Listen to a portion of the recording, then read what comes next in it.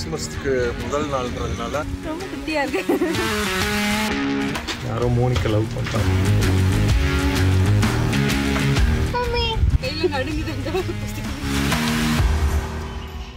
Seattle to Las Vegas unplanned road ட்ரிப்பில் இன்றைக்கி நம்ம 5வது நாளில் இருக்கோம்.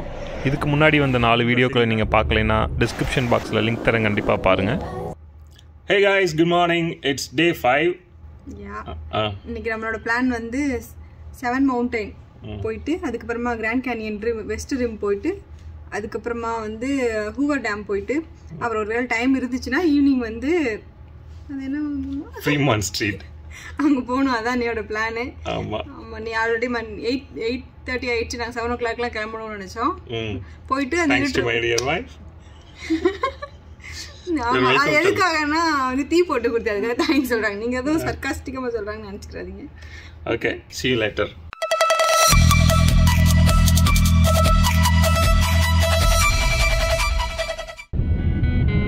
கார் ஆட்டாம போகணுமா? கார்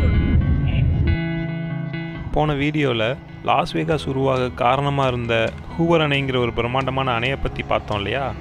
அந்த அணையால் உருவான ஒரு ஏரியை பார்க்குறதுக்கு இங்கே ஒரு ஸ்டாப் இருந்தது. இந்த வீடியோவோட கடைசியில் அந்த அணையை பற்றி இன்னும் டீட்டெயிலாக பார்க்கலாம்.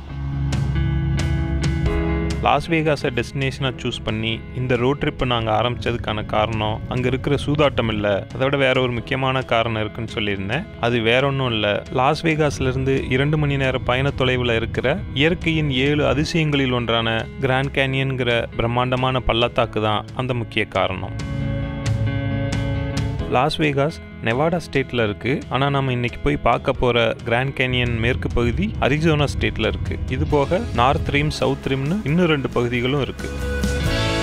இந்த கிராண்ட் கேனியன் வெஸ்ட் ரிம்மை நம்ம காரில் போய் பார்க்க முடியாது. இங்கே இருக்கிற விசிட்டர் சென்டரில் நம்ம டிக்கெட் வாங்கினா அவங்களே நம்ம பஸ்ஸில் கூட்டிகிட்டு போய் 2 வியூ பாயிண்ட் காமிச்சிட்டு திருப்பி கூட்டிகிட்டு வந்து விட்டுருவாங்க. இந்த ரோட் ட்ரிப் சீரீஸோட 3வது நாள் வீடியோவில் ஜயான் நேஷனல் பார்க் எப்படி உருவானதுங்கிற சுவாரஸ்யமான கதையை விஷாலி சொல்லி கேட்டிருப்பீங்க. அதே கதை தான் இந்த கிராண்ட் கேனியன் உருவானதுக்கும். அதே கதையை திருப்பி டைமிங்கோட நான் ஒரு வாட்டி சொல்கிறேன், கேளுங்க. இந்த பகுதியில் வாழ்ந்த நேட்டிவ் அமெரிக்கன்ஸ், அதாவது செவ்விந்தியர்கள், இந்த பள்ளத்தாக்க கைபாப் அப்படின்னு சொல்றாங்க. அதுக்கு அர்த்தம் தலைகளாக கவிழ்த்து போடப்பட்ட மலை.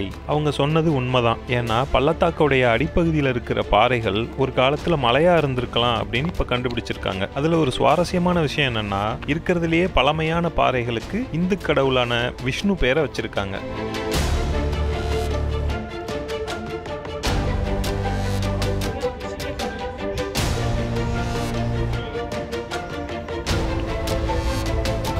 ஸோ நாங்கள் இப்போ வந்து கிராண்ட் கேனியன் வெஸ்ட் ரிமில் ஈகிள்ஸ் பாயிண்ட்னு ஒரு வியூ பாயிண்டில் இருக்கோம். கத்தல் வியூ.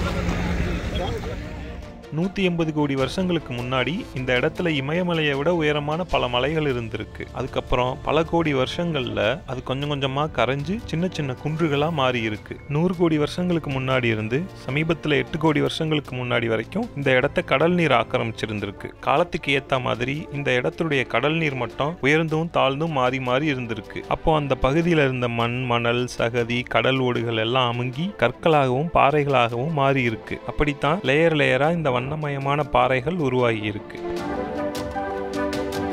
8 கோடி வருஷங்களுக்கு முன்னாடி பூமியோடுகள் ஒன்னோட ஒன்று மோதினதால கொலராடோ பிளாட்டோங்கிற இந்த மொத்த பகுதியும் கடல் மட்டத்திலிருந்து பல ஆயிரக்கணக்கான அடிகள் மேலிருந்து உயர்ந்திருக்கு. இந்த பகுதிக்கு வடகிழக்கில் இருக்கிற ராக்கி மவுண்டைன்ஸ் உருவானதும் அப்படித்தான். இந்த ராக்கி மவுண்டைன்ஸோட உச்சியில நிறைய ஸ்னோ இருந்துச்சு. வெப்பம் அதிகமாகிறப்போ அந்த ஸ்னோ கரைஞ்சு தண்ணீரா மாறி மலைகள்ல இருந்து கீழே ஓடி பல ஆறுகளா மாறுச்சு. சின்ன சின்ன ஆறுகளும் ஏரிகளும் உருவாச்சு. அப்படித்தான் 50-60 லட்சம் வருஷங்களுக்கு முன்னாடி கொலராடோ ஆறு உருவானது. 100 அடிகள் இருக்கிற ரொம்ப சின்ன ஆறா இருந்தாலும் இதுக்கு ஒரு சிறப்பு இருக்கு. ஒவ்வொரு நாளும் 5 லட்சம் டன் மணலும் கற்களும் இந்த ஆத்தோட வேகத்துல மேல இருந்து கீழே இறங்குதான். இந்த ஆறு கொலராடோ பிளாட்டோ பகுதியில ஓடும்போது அங்கிருந்த மலைகளை அரிச்சு கரைச்சுதான் இப்ப நம்ம பார்த்துட்டு இருக்க இந்த பிரம்மாண்டமான கிராண்ட் கேனியன் பள்ளத்தாக்கு உருவாகி இருக்கு.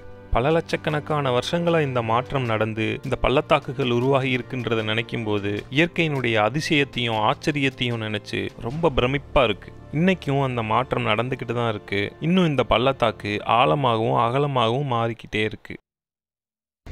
இன்னைக்கு வந்து கிறிஸ்மஸ்க்கு முதல் நாள்ன்றதுனால அவ்வளோவா கூட்டம் இல்லை. ஆக்சுவலாக ரொம்ப கம்மியான பேர் தான் இருக்காங்க. நான் இங்கே முன்னாடியே வந்திருக்கேன், அதனால் எனக்கு தெரியுது இங்கே ரொம்ப அவ்வளோவா நிறைய பேர் இல்லை. பட் இருந்தாலுமே வந்து என்ன சொல்ல வந்தேன்னு தெரியல. அதனால் ஸோ எங்களுக்கு ஓரளவு ஃபோட்டோஸ்லாம் வீடியோஸ்லாம் எடுக்கிறதுக்கு கொஞ்சம் ஸ்பேஸ் கிடச்சிது. யூஸ்வலாக வந்து அவ்வளோவா ஸ்பேஸ் இருக்காது, வயவேன்னு கூட்டம் நிறைய இருந்துக்கிட்டே இருக்கும். ஸோ எப்படியோ பரவாயில்ல. நான் முன்னாடி வந்தப்போ இங்கே வந்து சம்மர் டைமு, அதனால் பயங்கரமாக வெயில் கொளுத்திட்டு இருந்தது. பட் இப்போ வின்டர் டைம்ன்றதுனால ஃபுல்லாக க்ளவுடியாக இருக்குது இன்றைக்கி. ஸோ வெதர் வந்து ரொம்ப கூலாக இருக்குது. பார்க்குறதுக்கு வந்து நல்லா வியூஸ்லாம் செம்மையாக இருக்குது. Amazing view.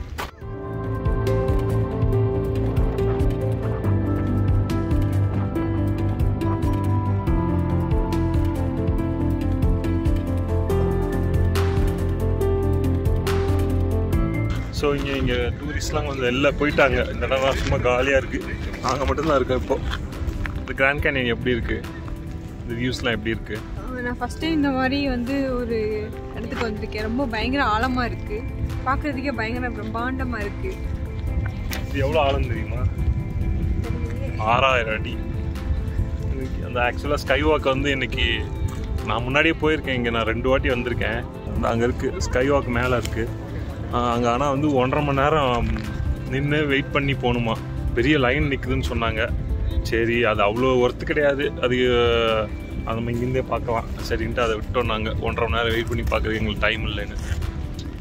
446 கிலோமீட்டர் நீளமும் 29 கிலோமீட்டர் அகலமும் 1.5 கிலோமீட்டர் ஆழமும் இருக்கிற பிரம்மாண்டமான பள்ளத்தாக்கு இது. ஸ்பேஸ்ல இருந்து பார்க்கும்போது கூட இந்த பள்ளத்தாக்கு நல்லா தெரியுமா. கற்பனையே பண்ணி பார்க்க முடியாத அளவு பிரம்மாண்டமான பள்ளத்தாக்கு இது. உலகத்துல இருக்கிற எல்லா ஆறுகளுடைய தண்ணீரையும் இதுல நிரப்பினாலும் பாதி இடம் தான் நிரம்புமா, அந்த அளவு பெரிய பள்ளத்தாக்கு இது. 180 கோடி வருஷங்களுடைய வரலாறு, இயற்கையோட வரலாறு இப்ப நம்ம கண் முன்னாடி இருக்கு. இந்த ஊர் காக்காங்கெல்லாம் என்ன சாப்பிடுதுன்னே தெரியல. கோழியை விட பெருசாக இருக்கு. நம்ம ஊர் காக்காங்கெல்லாம் நம்மளை பார்த்தாலே பயந்து ஓடிடுங்க. இவரும் இந்த ஊர் காக்கா பக்கத்துலேயே நிற்கிறேன். பயப்படுதா, கொஞ்சமாவது பயப்படுதா நம்மளை பார்த்து? ஏய் காக்கா, பயமாவே இல்லையா என்னைய பார்த்து? கொஞ்சம் தான் பயப்படுது.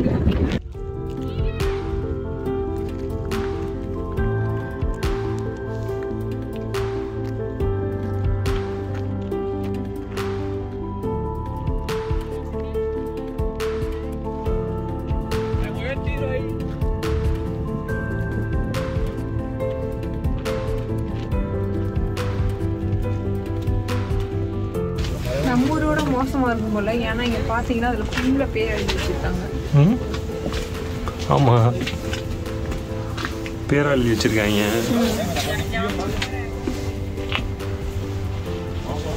அடுத்து ஃபோட்டோ எடுக்க வெளியே வெயிட் பண்ணுறாங்க. எவ்வளோ குட்டி உண்டு வீடாக இருக்கு. உள்ளே போயிட்டேன். ரொம்ப குட்டியாக இருக்கு. சரி, நீ இங்கே இருந்துக்கிறியா? நம்ம போயிட்டு வரேன். ஏய், நல்லா இருக்கு பாரு, எவ்வளோ சூப்பராக இருக்குது இந்த ஏரியா. அந்த அங்கே ஒரு பெரிய வீடு இருக்குது.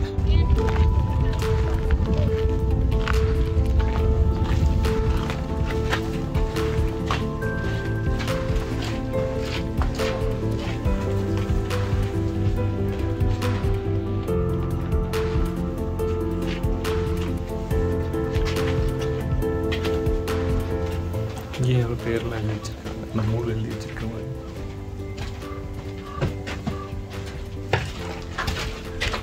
யாரோ மோனிக்கா லவ் பண்ணுறாங்களாம். பண்ணிக்க. நாங்கள் என்னடா பண்ணுறது? 2021 தான் நிறையா இருக்குது. இந்த வருஷம் தான் இந்த கலையை ஆரம்பிச்சிருக்காங்களான்னு தெரியல. இன்னும் 2021 தான் இருக்கு. இதெல்லாம் அவங்க வாழ்ந்த வீடு. சவுண்ட் கேட்குறாங்க, பாட்டு பாடுறாங்களோ? ஆமாம், அது அவங்க அந்த இனத்தை சேர்ந்தவங்க வந்து அவங்களுடைய சொந்த மியூசிக் வச்சு பாடுறாங்க.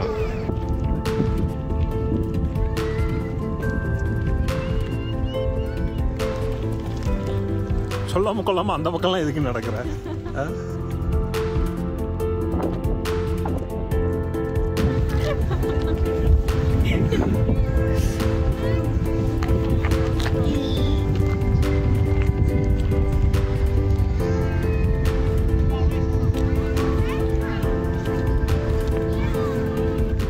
நேட்டிவ் இந்தியன்ஸ் வாழ்ந்த இடத்துல வந்து சுற்றி பார்த்துட்டு இருக்கோம். அவங்களோட வீடெல்லாம் வந்து ரீக்ரியேட் பண்ணியிருக்காங்க. இது ஒவ்வொன்றும் ஒரு இன மக்கள் வாழ்ந்த ஒரு வீடு ஒரு மாதிரி இருக்கு பாரு.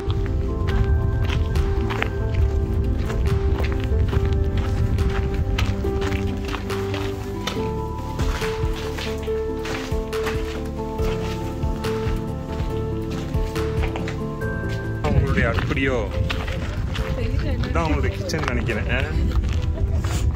கண்டிப்பா இருக்கும்.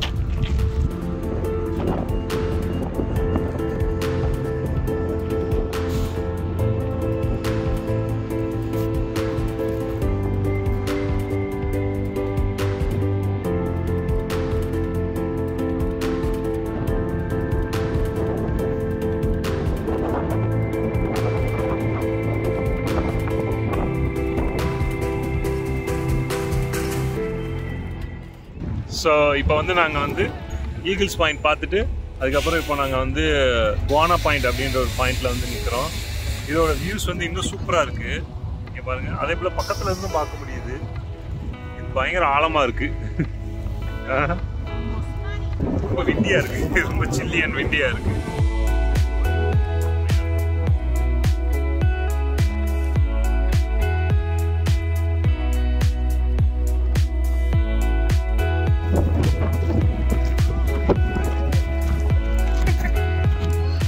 ப்ரொடெக்ட் பண்ணது பாரு, இது எவ்வளோ நல்லா இருக்கு. அது எனக்கு ஒன்றுமே இல்லை.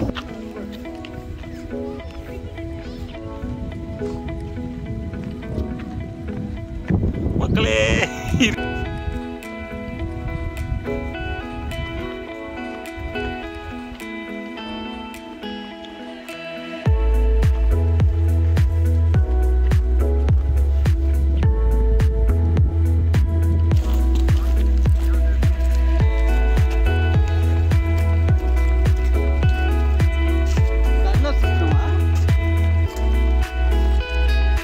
அங்கே ஒரு ரிவர் போகுது பாரு.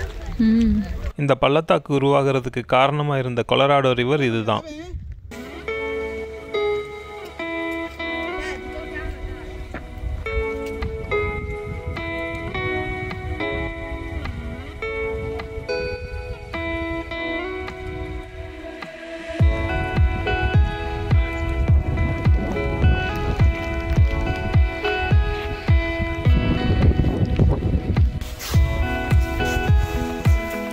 கேர்ஃபுல், பார்த்து.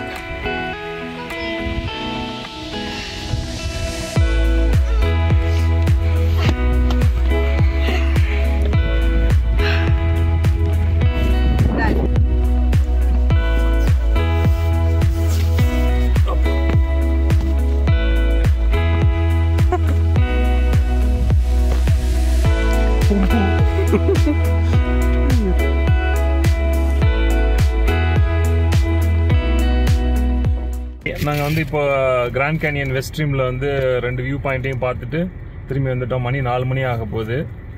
ஆக்சுவலாக வந்து இங்கே இருக்கிற ரெஸ்டாரண்ட்டில் ஒன்றும் பெருசாக எதுவும் சாப்பாடு இல்லை. அதே போல் இங்கேருந்து வெளியில் மெயின் ரோட்டுக்கு போகிறதுக்கு 3/4 மணி நேரத்துக்கு மேலே ஆகும். எனக்கு பயங்கரமாக பசிக்குது. நல்ல வேலையாக வந்து ஐயோ நாங்கள் வந்து ஸ்நாக்ஸ் வந்து ஆல்ரெடி வந்து எங்கள் கார்லேயே நாங்கள் வச்சுருந்தோம். நாங்கள் ரோட் ட்ரிப் போகிறதுனால நல்லா பனானாஸு, கொஞ்சம் பிஸ்கெட்ஸு, சாக்லேட்ஸு, சிப்ஸ்ன்னு நிறையா வச்சுருந்தோம். ஸோ நாங்கள் அதை சாப்பிட்டு கொஞ்சம் பசி ஆற்றிட்டு மெயின் ரோட் போனதுக்கப்புறம் சாப்பிட்லாம், லஞ்ச் சாப்பிட்லாம் அப்படின்னு பிளானில் போயிட்டுருக்கோம். என்ன கீழே விழுந்துக்கிட்டே இருக்கு, ரொம்ப பசிக்குதா? சீக்கிரம் போய் சாப்பிட்றலாம்.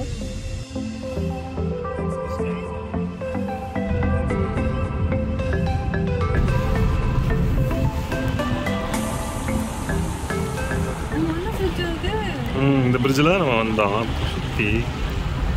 கிராண்ட் கேனியன் பள்ளத்தாக்குலேருந்து லாஸ் வேகாஸ்க்கு திரும்பி போகிற வழியில் தான் இந்த ஹூவர் அணை இருக்குது. ஆனால் நாங்கள் போகிறதுக்குள்ளே நல்லா இருட்டிருச்சு. போன வீடியோலேயே இந்த அணையை பற்றி டீட்டெயில்டாக நம்ம பார்த்தோம். சுருக்கமாக சொல்லணுன்னா இந்த அணை தான் லாஸ் வேகாஸ்ன்ற ஒரு நகரம் உருவாகிறதுக்கு முக்கிய காரணமாக இருந்தது.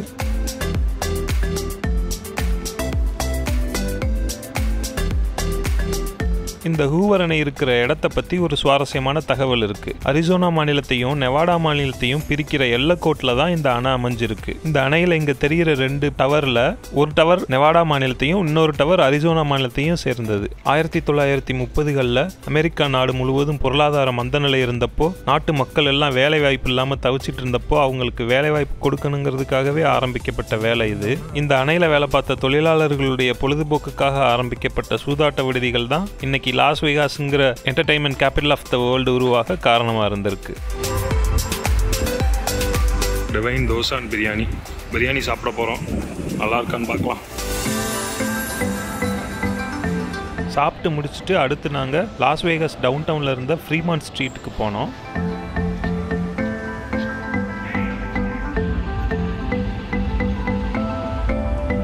இந்த இடத்தோட சீலிங்கில் ஒரு பெரிய ஸ்க்ரீன் இருக்கும். உலகத்திலேயே மிகப்பெரிய ஸ்க்ரீன் இதுதானா. 1375 அடி நீளமும் 90 அடி அகலமும் உடைய மிகப்பெரிய ஸ்க்ரீன். இந்த இடத்துல எந்நேரமும் ஏதாவது ஒரு பொழுதுபோக்கு நிகழ்ச்சி நடந்துக்கிட்டே இருக்கும். அதனாலேயே இந்த இடம் எங்களுக்கு ரொம்ப பிடிச்சிருந்தது. இசைக்கலைஞர்கள், நடன கலைஞர்கள், சர்க்கஸ் கலைஞர்கள்னு பலரும் தங்களுடைய திறமையை காட்டுறதுக்காக இந்த இடத்த நல்லா பயன்படுத்திக்கிறாங்க. நம்ம ஊர் திருவிழாவில் இருக்க மாதிரி நிறைய குட்டி குட்டி கடைகளும் இருந்தது. கைவினை பொருள்கள், கிராஃப்ட்ஸ்னு நிறைய வித்தியாசமான பொருட்கள்லாம் கிடைச்சது. சர்க்கார் படத்தோட முதல் பாட்டில் விஜய் நடனம் ஆடுற இடங்கள்ல இந்த இடமும் ஒன்று.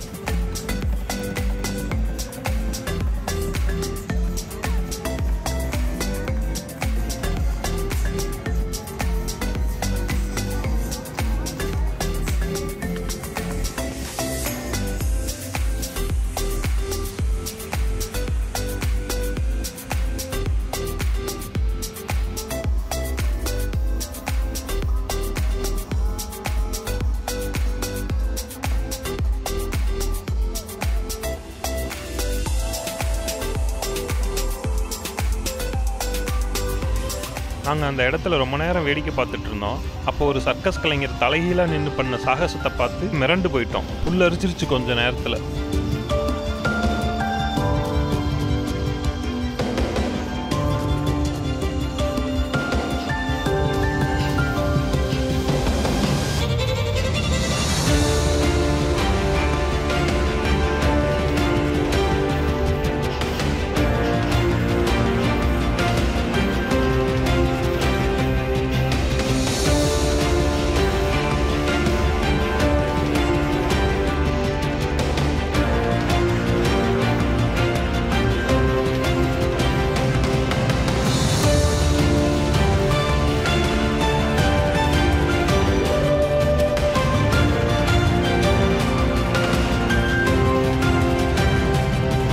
இந்த வீடியோ உங்களுக்கு பிடிச்சிருந்தால் லைக் பண்ணுங்கள். அது எங்களுக்கு பெருமளவு உற்சாகத்தை கொடுக்கும்.